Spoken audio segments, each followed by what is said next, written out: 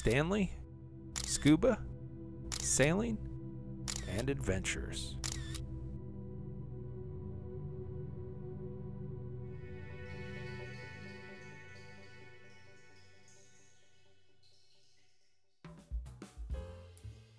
Today I got this giant box from Chasing in the mail, and inside is the Gladius Mini S underwater drone. So we'll open the box, we'll go through all of the contents, and I'll put it together, and we'll get it in the water and test it out and see how it does. Let's dig in. I have so many ideas for how I'm going to use this, and I'll share those throughout the video. A couple cool things called out right here on the front of the box: the 4-hour runtime, the 100-meter depth rating, and the 4K f1.8 aperture camera. One of the first applications for the drone that comes to mind for me is the search and recovery capability. If you drop something small off the dock and you don't want to put on all your scuba gear to go and get it. This, of course, is the drone itself, the Gladius Mini S. And we'll keep digging into the box here and see what's next. Here we have the tether to connect the remote control to the drone itself. It's my understanding that floats. And here we have a sun shield for the remote control.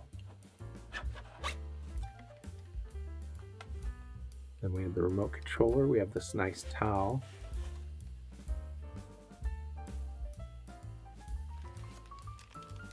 And connection cables for the remote to your telephone. And we have some paperwork, charging cables, looks like a dual charging cable, a mount for a GoPro. Yeah, dual charging cable so you can charge the remote and the drone at the same time. Let's see, what else do we have here? Some smaller parts. Looks like we have a cap, and a cap with a whole bunch of O-rings, a set of 4 screws, and a carabiner. Here on the top, that's where the micro SD card goes. This is a good sized drone, and my immediate reaction is that it's of a solid construction, maybe a very thick or hard plastic, but it feels solid. Here we have 1, 2, 3, 4, and 5 thrusters to power the drone. This cap is for connecting the power for the accessories, like the grabber claw. And again, this port on top is for the SD card.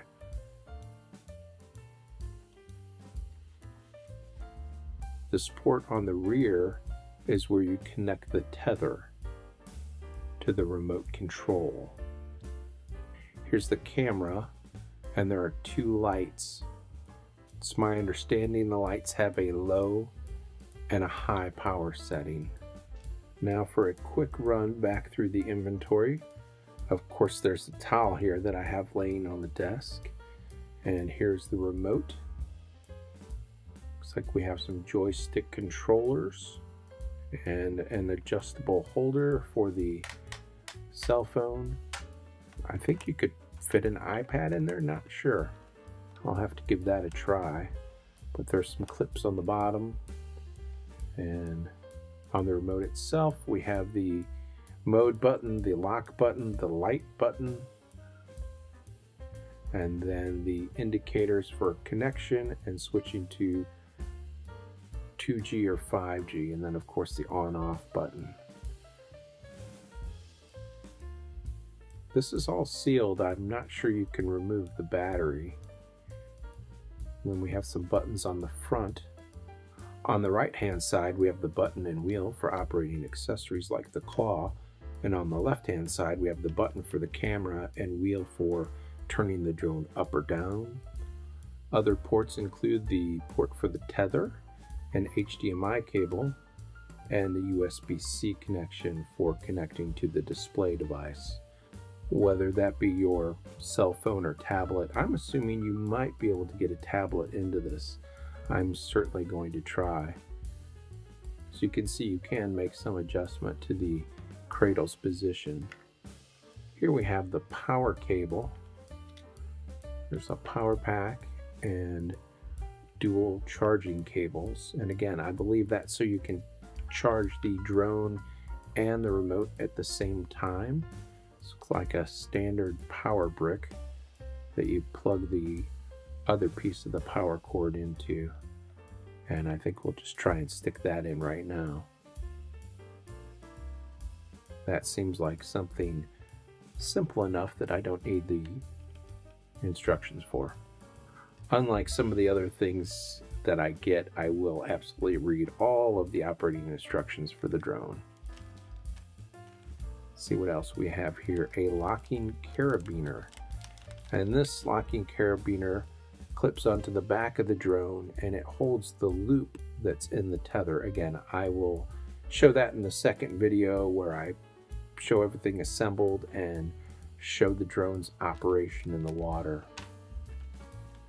Let's see what else we have here. These 4 additional screws, no clue what they're for. I'm assuming maybe that plate on the bottom of the drone. And here we have a cap, a cover cap.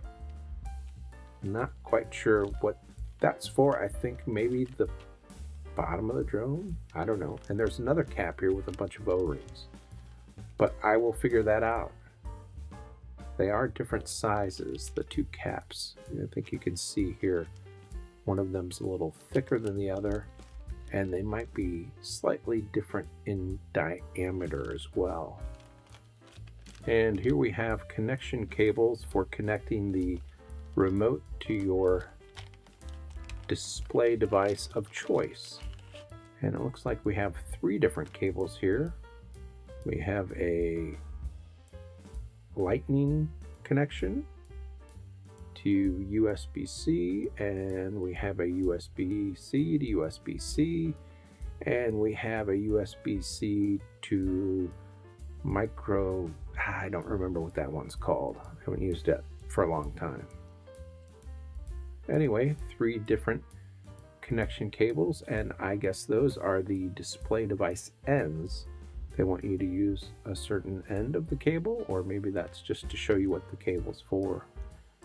Here's that sun visor for the remote. Again, very helpful. I bought a third-party one for my air drone. And here we have the tether cable. This will be interesting. I'm wondering how I'll be able to manage the tether while driving the drone. Maybe you take out a whole bunch of the tether before you get started. That will be a learning experience. Both ends look the same. The end with the loop is the end that connects to the drone, and the loop is also connected to the drone via the carabiner.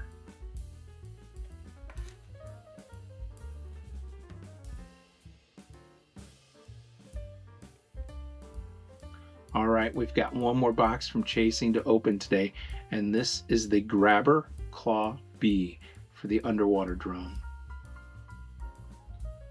Some information right here on the outside of the box. 12 kilogram drag force, 120 millimeter opening and closing distance, a 2.8 second single opening and closing time, and it's made of an aluminum alloy material.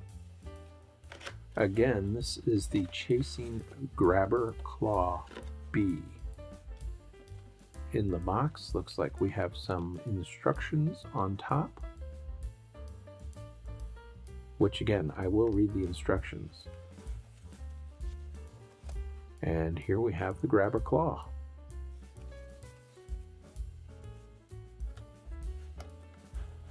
It's got a little weight to it. That's absolutely a heavy aluminum construction design. Feels very sturdy. Here's the attachment point where it attaches to the bottom of the Chasing Gladius Mini S, and this port on the end, I'm assuming is where the power cable connects from the grabber claw to the drone itself. This claw feels very sturdy. It's definitely got a little weight to it. But it's got a scissor design where the claw actually goes through the other claw at the tip here. I don't know if you can see that very well. And there's a little like serration or grip to these claws as well. It gives the appearance that you'd really be able to get a hold of something and hold on to it tightly. Let's see what else we have in the box. Looks like we have a couple of little bags. This appears to be the cable, double-ended short cable to connect the grabber claw to the drone. It appears to be a thoughtful design in that the cable is not extra long. Let's see if this cap fits. It doesn't seem to fit on those cables, but you know what? It fits perfectly here. So maybe that's just for storage.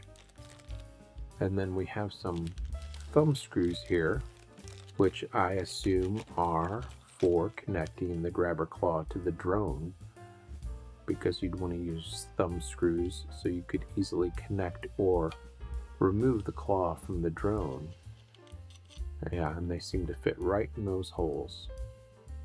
This completes the unboxing for the Chasing Gladius Mini S and the Grabber Claw B. Up next, the assembly, operating instructions, and real-world demo.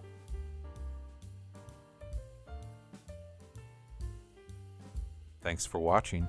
Please don't forget to subscribe, like, and comment.